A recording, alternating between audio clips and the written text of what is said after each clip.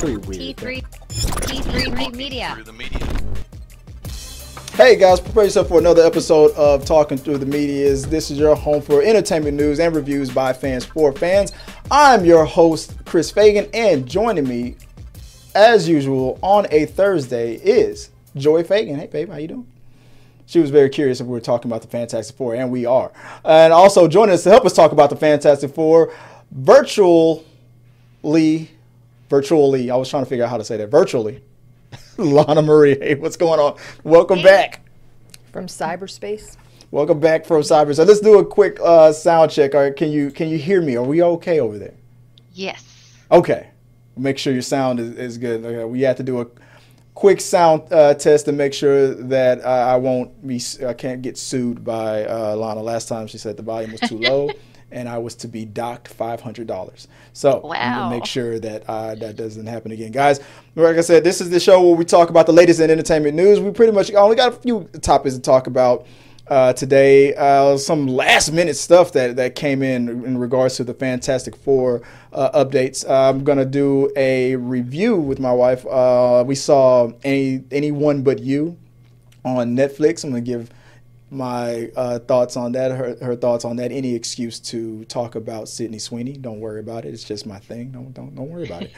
And me and Lana will discuss the latest episode of X-Men 97. So guys, share your thoughts on any of those topics that we have coming up. Share your thoughts on this main topic that we're about to talk about. The first topic of the night. Babe, what do we got going on a Thursday? We have the Fantastic Four. Yeah. I didn't send you. Did I not send you Did I not print out the whole thing? Well, you did, but then you said something about it changed. Or? No. That's right, still the okay. same. Yeah. Well, John Malkovich joins the Fantastic Four. This from Deadline. Malkovich has been cast in the Fantastic Four. As of now, the actor's role has not yet been revealed, so fans will have to speculate whether he's playing a hero or a villain.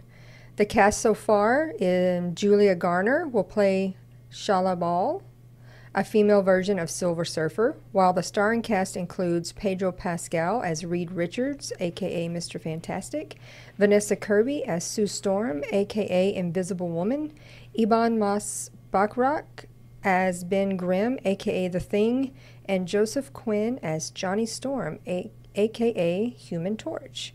This MCU film is set to release in theaters in 2025. That was the original news that came up. We're going to talk about the other news that came up after that. So John Malkovich finally joins a Marvel movie. And I speculated that he was probably going to play. I was like, what if he's Galactus? And then like, nope, that's not what's happening. That role has been filled. But before we get into that, Lana, I'll start with you. Lana, what do you think about this news about John Malkovich? Are you excited about this casting? What do you think about John Malkovich joining the Fantastic Four? I think that's pretty awesome because, I mean, he's a really powerful actor. Mm-hmm. And then the last film I remember watching was Warm Bodies, where he played the dad. Oh, yeah. The zombie film. I love that movie. And I don't know, everything I've seen of him is like, I feel like whatever it is, you'll like it. Right. The cool thing about John Malkovich's casting is that he was originally supposed to play the Vulture in the Tobey Maguire Spider-Man universe. If they were going to do a Spider-Man 4 with Tobey Maguire, he was supposed to be the Vulture. They didn't go that way. They rebooted, and then Andrew Garfield took over. They went to the Lizard, and then Rhino and Goblin and everything. And then when they rebooted it again, we finally got the Vulture with Michael Keaton. So we never got that Vulture with John Malkovich that we were supposed to get. So I'm wondering. I know he's not the Vulture because Michael Keaton is the Vulture technically for the MCU, but I can't call it. If I was to guess, I would assume that he's probably an agent or something like that. Maybe he's not. Maybe not a villain, or maybe he's. just an agent or something. Maybe not necessarily with Shield, but I could see him playing something like some friend of the Fantastic Four, maybe somebody from the past who knew them before they got their powers, and then when they get brought into the MCU in the current timeline, remembers them from when, from way back. I don't know, or maybe he's a villain. I don't know, but he could be a villain too. He could probably be a villain. But if you were to guess, if you know anything about like the Fantastic Four villains or anything like that, do you have any speculations of who John Malkovich could play, or what would you? Is there a character that you would like to see him as? Yeah, that requires some more thought. I don't know. I don't know much about the Fantastic Four villains either. So anybody's guess is good as mine. You guys in the live chat, you guys join us now. If you have any thoughts on that, babe, do you have any thoughts on John Malkovich from any past movies or I this love current him. casting? He's great. But I know zero about the Fantastic Four, so I can't really tell you who I think Jessica Alba, he'd play. Jessica Alba's dad, you don't think so? Not the same universe. But he's great. Yeah. Whatever they have chosen him for, he'll be fantastic. No, I see what you did there. I see what you did there. You guys are in the live chat. If you guys are having any news or any, because this just hit. Like I said, this was going to be the main topic. Who could John Malkovich be playing in the MCU? Would you rather see him as a hero or a villain, or does it matter? Or could he just be some background character? Just have a package here for Tony Stank like that. Like, could he be the new Stan Lee Pop-Ins or something like that? Wouldn't that be funny if he was the new Stan Lee Pop-Ins? You're not going to do that, but that would be interesting. If you guys have any speculations or if you are hearing any news, any developing news about who John Malkovich could be, let us know in the chat.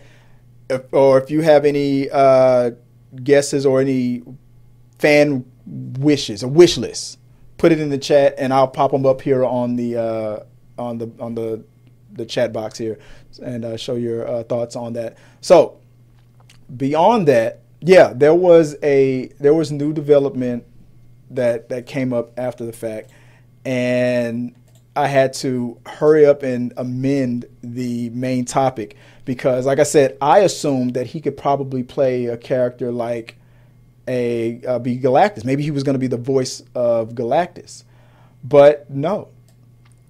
That turned out that was debunked while I was in the middle of the show. Let me get this cat out the way as I try to read because he was literally blocking what I was about to read here.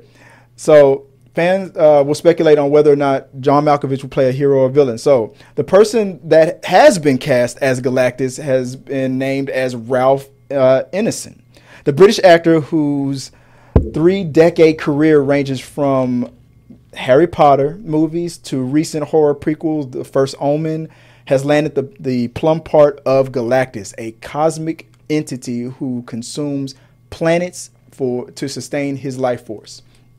So I've seen this actor I remember seeing him in The Witch. That was one of the first Anna Taylor-Joy movies that I saw before I knew Anna Taylor-Joy was going to become as big as she is today. That was a real freaky horror movie that she was in, and I believe he played her father, if I'm not remembering that incorrectly. I don't remember him in Harry Potter. I'm gonna have to go back to IMDb too, because he seems like he's one of these actors where I've seen him in a whole bunch of stuff, but I can't remember what I've seen him in. So if I've seen the Harry Potter movies, but I don't remember what character he played. And you guys can help me out in the chat. But Joy, do you have any recollection of who of Ralph Ineson? Googling. You're Googling. Oh, you're Googling. I have no. She's Googling as we speak. What about you, Lana? Do you have any recollection of what other movies have you seen? Are you Googling too? Is everybody Googling? I'm gonna have to Google. I'm gonna have to. Okay, because I haven't seen The First Omen, and like I said, 3 decades. Like I said, we've seen him in movies, but yeah. I've seen Harry Potter, but I can't remember what character he played. I don't know, guys in the chat. Because he was in Guardians of the Galaxy. As what? He was. You said he was. Ready Player One. I've seen that movie. I've seen that movie too. Love that movie. Star Wars: The Last Jedi. So okay, so we've seen him in everything. Look, guys, I have the worst memory when it comes to actors and stuff like that. So mostly, if maybe we've only mostly seen heard his voice or anything. Let's go to the chat. Let's see what, because our legend in the chat room is lighting it up.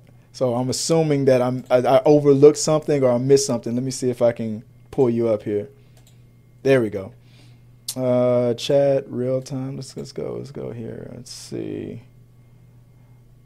I am butthurt. What are you butthurt about?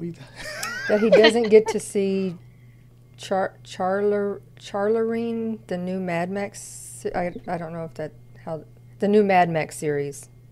Oh, okay. All right. My butt hurts how I don't get to see Charlerine, the new Mad Max series. But I rock with Blade and Jubilee. Oh, I guess we're talking about X-Men on that one. He can be Huti Kala.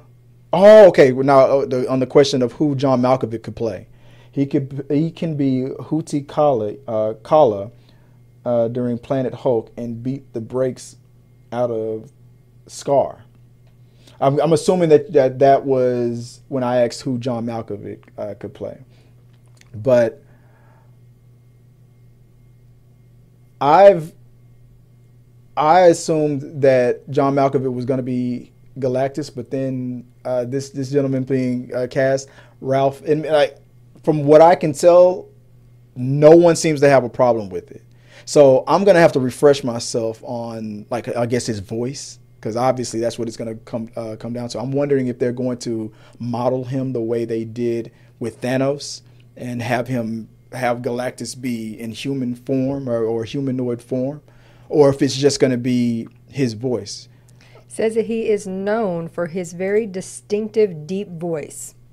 Yeah, no. That's what I say. I'm finding a lot of characters for voice roles, and he's voiced many characters in lots of video games as well.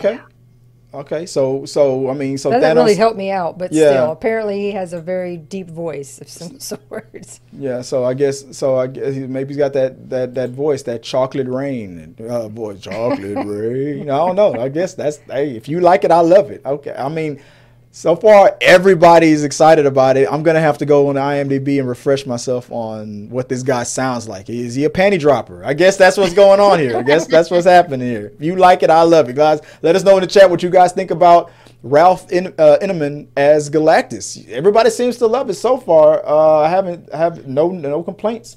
People are saying perfect cast for him to play Galactus. Guys, let us know your thoughts in the comments below, and let's keep talking about that. Let's move on real fast to the next topic. What did I have coming up next? X-Men 97. Yeah. Okay. All right. Season 1, Episode 9, Tolerance is Extinction, Part 2. I know that's a mouthful of a.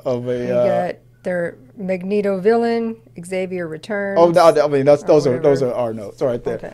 So real fast, let's talk about the latest episode. There was a lot that happened, and this wasn't this felt like a season or series, or a season finale. But this is the episode before the last episode of this season. What did you think about this episode? Tolerance is Extinction Part 2, Lana. Oh my God. Where do I start? Yeah, really. You go ahead. I gotta fix your camera while you talk, but go ahead. I got you. It's just extremely unexpected, like every episode so far. I mean, I'll say first, I love the relationship between Jean and Storm. I was just about to ask you about that. Yeah, what did you like? The whole sister best friend thing. I love it. It's also very fresh. You know, like you don't see that portrayed so much, and I'm glad that they're including something that is, I guess, a positive, especially with all the stuff going on in there, and they're showing this bond, you know, like no matter what. I like that line that they said before they went to fight, because Storm is she Weather controls your the weather, mind. and Jean controls things with. She's a telepath. She controls things with her mind. But it was something about they will have to mind your weather, and then the other one said then they're going to have to weather your mind or something like that. I was like, I see what you're doing there. That's cute. But no, go ahead. What would you? Yeah. Sorry, my brain went. I have some notes on there, babe. You said so okay. Much. the notes for X-Men. Let's start off with Magneto. What did you think about the fact that Magneto is now back in his classic villain role for the series? I mean, it looks like he tried to, be the good guy, but it didn't quite work out. Everything kind of went another direction, and I kind of don't blame him. So you're on team Magneto was right? Sort of, yeah. The sad thing about it was that you're right. He really did try, and I thought it was gonna be like a trick. Like he had something up his sleeve the whole time, old Magneto stuff. And I was like, no, he's actually serious. Because he's seen it so many times before. He's seen humanity be given unlimited chances and opportunities to be right and to be decent, and they just go back to just being racist and assholes and stuff. That's like the metaphor. He saw it as human, humankind, and he saw it as mutant kind. Yeah. He saw it during the Holocaust. He saw it, and then he's seeing it as an adult, history repeating itself. And so it's that has always been one of the best parts of these X-Men stories with Magneto. He's one of my favorite villains of all time. So I can't wait until they incorporate him into the MCU and see how they're gonna handle that. Rogue. What do you think? What did you think about Rogue's? Hey, what's going on, Brianna? How you doing? I see you in the chat. What did you think about Rogue's little speech when she joined Magneto and how she just clapped back at everybody on the way to joining Magneto, saying stuff like that the professor, failed and abandoned, and Storm didn't see the last couple of weeks because her ass was she had no powers, and she really just dug at everybody. Do you think that was fair? What did you think about Rogue getting all that off her chest? So you think she's still grieving? I think she is still grieving. I mean, she's been through a lot this season. And I don't know. I'm sort of on her side too. So you're all the way team Magneto. And so if you were in that crowd right there, you'd probably join Magneto too, right? It's like enough is enough. Yeah, we tried it your way. More. Yeah, we tried. We tried it your way. Let's kick them all out. I think one of the last things I liked about this episode, I don't know what went down between the former showrunner that was just recently fired, and I'm glad that he got season 2 out of the way before he was let go. So season 2 shouldn't really lose a step. But I'm now to the point where it's like, dude, whatever happened, unless we're talking espionage, unless he tried to steal from the Disney Plus petty cash account or something I don't know, anything short from that, I feel like they need to give him his job back, because I feel like next season they're gonna, no matter if any time that there's a weak episode, people are gonna think it's because they fired that gentleman that was let go recently. I'm worried about season 2. But before we move on off of this episode, Wolverine. Finally, that classic thing that happened in the comic books where Magneto finally rips into Wolverine and takes all that metal out and within an inch of his life. Did you expect that to happen, or were you like me? I'm surprised it hasn't happened sooner. Well, I'm surprised that something hasn't happened like that, but after he stabbed him, I was like, oh no, don't do that. Because y'all are doing the death thing right now, where Yeah. y'all are actually trying to kill each other. He's gonna do something even more horrible to you. And I Right. was like, and that's exactly what happened. Like, he just that, and I was like, holy crap! I wasn't expecting them to actually do it, though. Even though it's like, what would be the next thing, you know? Like, after Exactly. he stabs him, like, he's not gonna not like just let him live. He has already said, like, this is a war now. Right. I'm thinking we just saw two things, because I recently learned something when I went down a TikTok rabbit hole. I learned that there was an episode in a comic book where Magneto's heart was either stabbed or even, like, I don't know, a hole was punched in his chest, and where he had no heart, but he was able to use his powers, his magnet powers, to force his blood to keep pumping.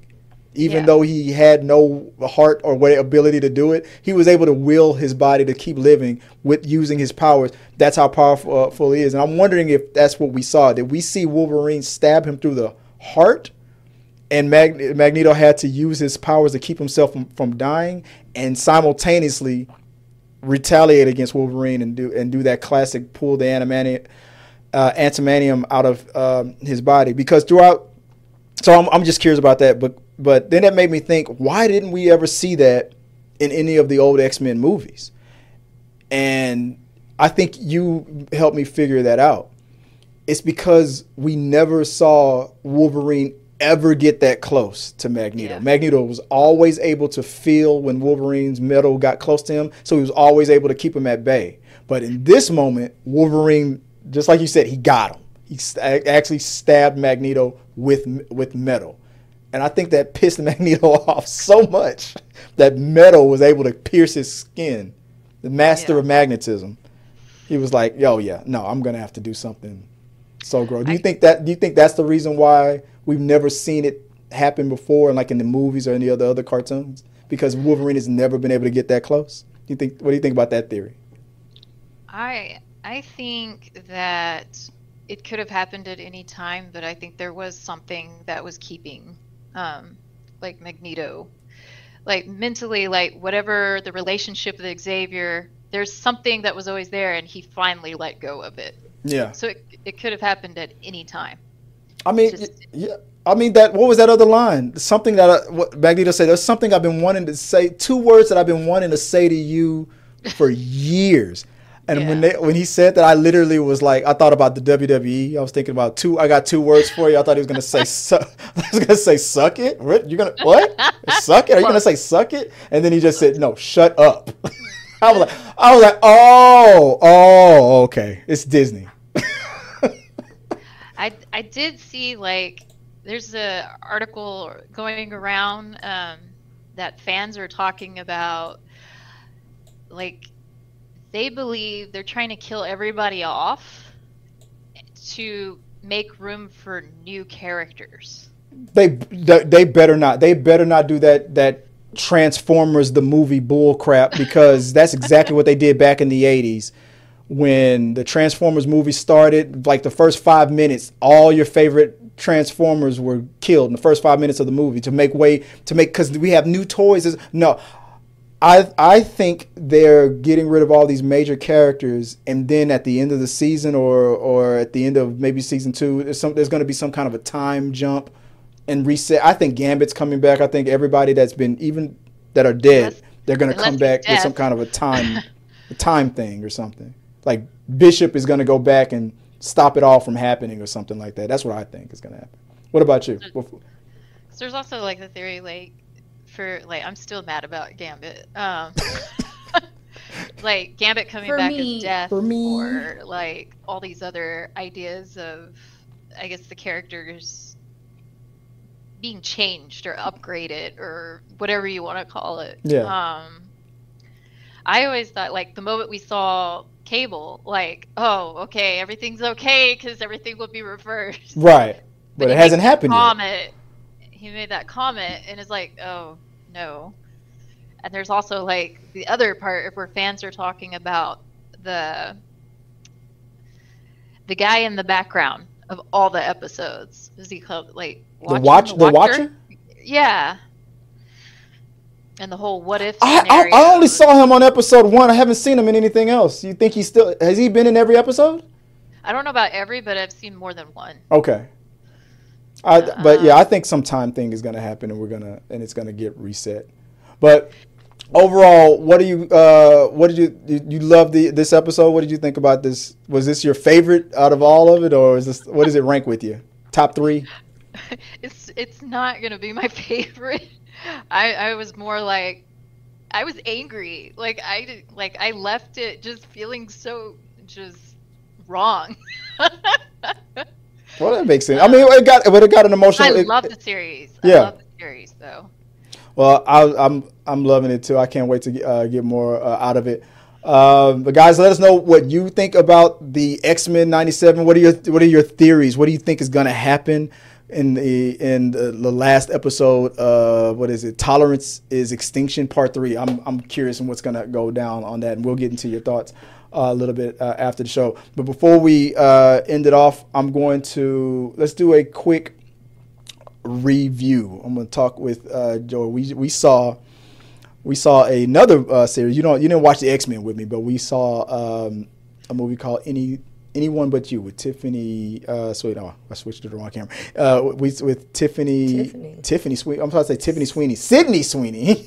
We saw made up a new person. Yeah. Who am I thinking about? Tiffany Haddish and Sydney Sweeney. I don't know.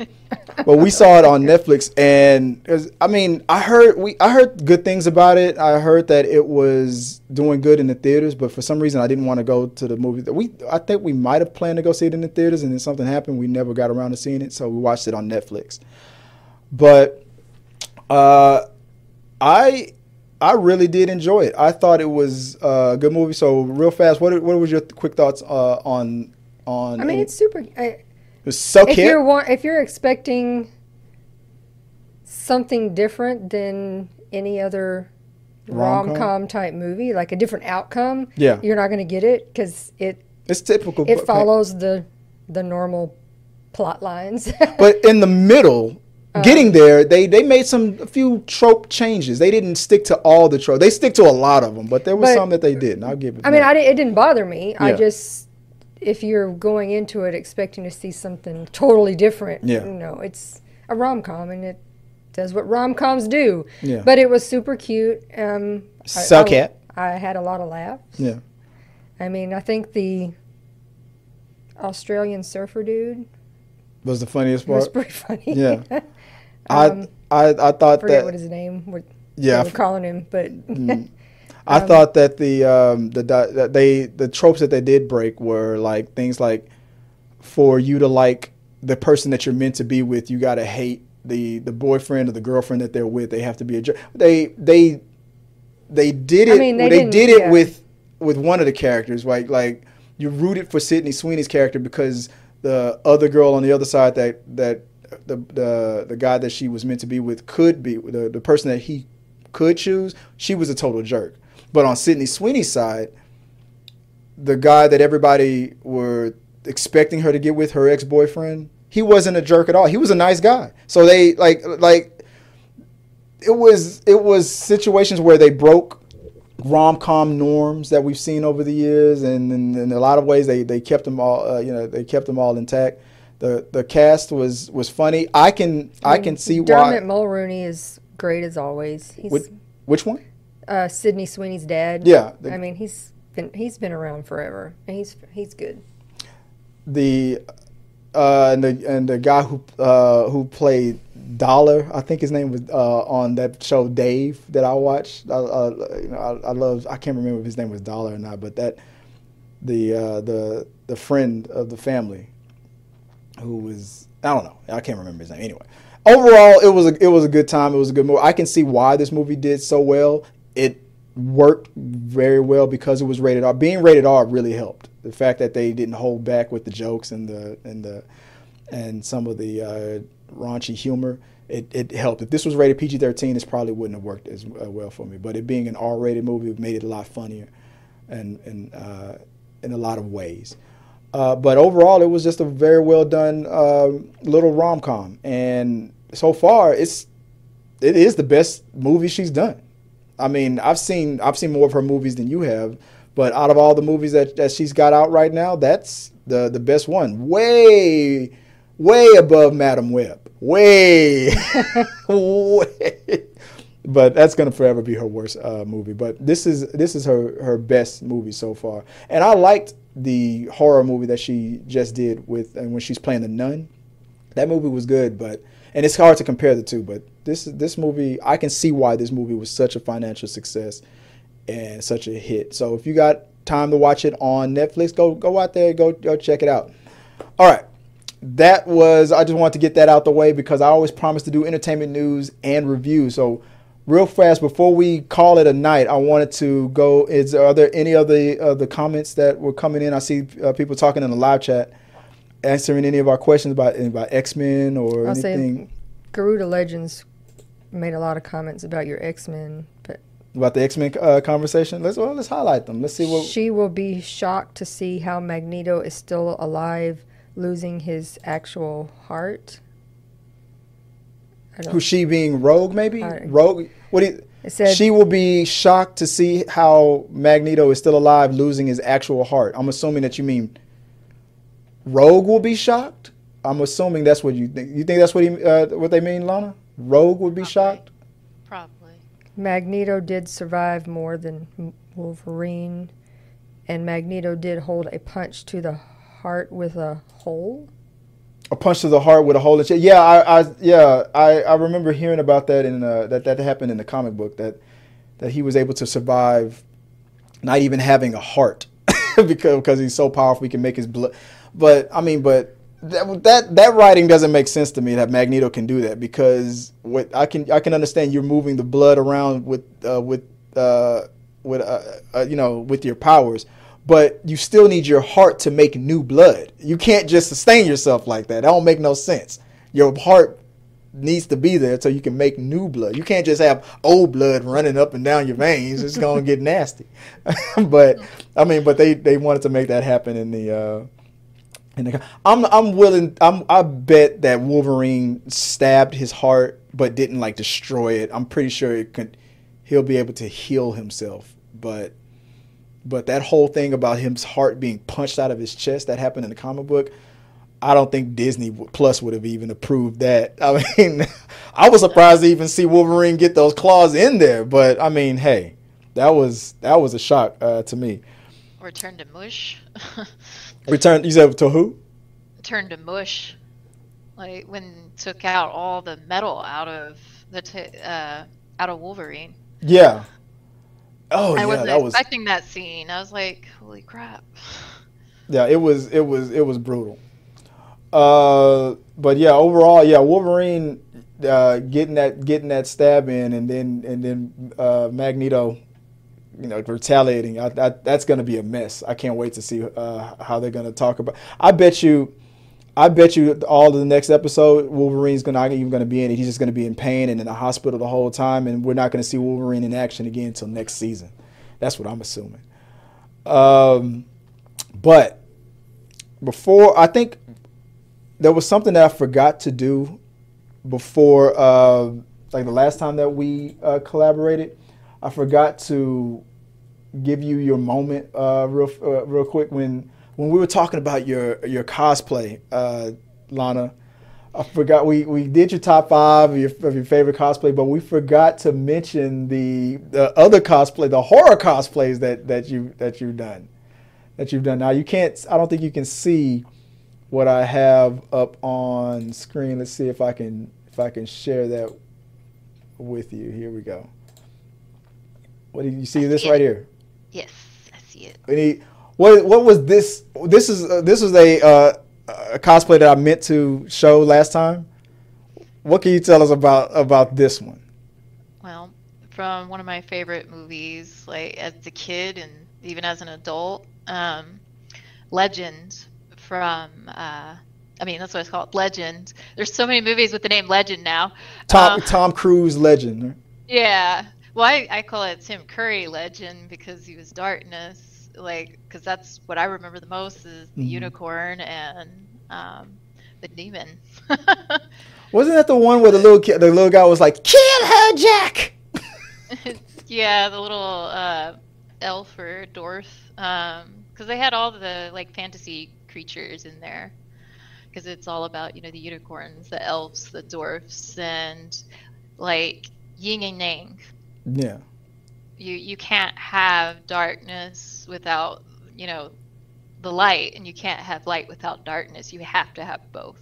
Like there's actually words throughout the movie where it really sticks with you because there's a lot of truth to it. Yeah. And it's said in such, I don't know, just a powerful way if you really listen to it. But the character I chose was Darkness, well, female version of Darkness from Legend, which was played by Tim Curry, which is one of my favorite actors. Or maybe voice skills. Or maybe if in another universe, if Jack didn't succeed and he did marry his bride, maybe you're playing their daughter. Maybe. But no, I forgot to show one of those last time, and so I want to make sure that because you have a lot of, and guys, check out Lana Marie. Is it LanaMarieLive.com? Is that the full website? LanaMarieLive.com. LanaMarieLive.com. Let's do a quick plug on it again. Let's tell them about that, about where they can find your cosplay. You can find pretty much all my costumes, my acting on Lana Marie Live or Lana Marie Live on any social media. That's my name everywhere. So follow Lana Marie on all the socials. Let her know that she should make a triumphant return back to Comicpalooza. She's not going to be there. You're still not going to be there this year, right? No. Maybe next year. Yeah. But yeah, you can check out all of her cosplay work on LanaMarieLive.com. All right. I think that was it. Unless we had any questions, comments, or anything like that. I know for a fact that one last Magneto fact here. I know for a fact that Magneto will protect me if I was a mutant. So he's like obviously Team Magneto all the way between me, Garuda Legends, and Lana. Everybody's Team Magneto. So yeah, Professor X really effed that all up. So he's losing support left and right. But guys. What was you saying? It took too long to come back. To come back, yeah. You messed it all up. Scott had a whole baby, and he's like 50, and the baby's like 50 years old now. He took forever to get back. Professor was fucking up. All right, guys, that's the show. I appreciate you guys for joining us on another episode of As We Were Here talking through the medias, as we always do on Thursday. Like for this week and the weeks leading up to Comicpalooza, we're only going to have one show, so there won't be like an After Dark on Fridays until after Comicpalooza. I'm only because now is the time where it's down to those last few episodes. This is episode 297. Next week 298 and 299, and then episode 300 will be live at Comicpalooza. Guys, like I said, if you guys want to check us out at Comicpalooza, come watch us. If you're in the Houston area, if you're into cosplay, if you're into geek culture, if you're into comic books, just meeting celebrities that have entertained us throughout the years. Comicpalooza, they have it all. They have something for everybody out there. Go check us out there. We're going to be live. I have a surprise cosplay that I'm going to reveal. I'm not ready to. I'm not going to reveal it now. I'll surprise you guys. Like anybody who's been there before, you know what I've done, but you're not ready for what I'm about to bring you this year. So it's about to be all the way. After I'll let you know, Lana, after when we go off the air. But for everybody else, it's got to be a surprise. All right, guys. That's the show. I want to thank my guests for helping me out. Alana, once again, I mean, you've already given the plug, but one last time, if people want to reach out to you online, where can they do so? LanaMarieLive.com, or on my socials, it's all Lana Marie Live. And Joy, if anybody wants to reach out to you, maybe if they do scrub hats, or if they just want to say hi, where can they do so? My TikTok is Viola Fagan, and my Instagram is Scrub Hats and More by Joy. And for me, guys, if you want to reach out to me, you can reach out at Chris W. Fagan or at T3 Media Studios. And there's going to be an up. There's some new things coming to the website. I 50% done, and we're going to have more sponsors and things to talk about. And I'm pretty sure after Comic Palooza, we'll have all that stuff up and running to show you guys. So thank everybody in the live chat. Thank you, Garuda Legends. Thanks, Brianna, for joining us in the chat. And until next time, guys, have a good one. Peace. Thank you guys for watching our video. I really do appreciate it. Remember, you can support our show by becoming a member or a Patreon. So click the subscribe button. Don't forget to ring the bell for notifications so you'll never miss out on when we go live or post new content. Let's stay connected, grow this community together. Like, subscribe, comment, and let's keep talking.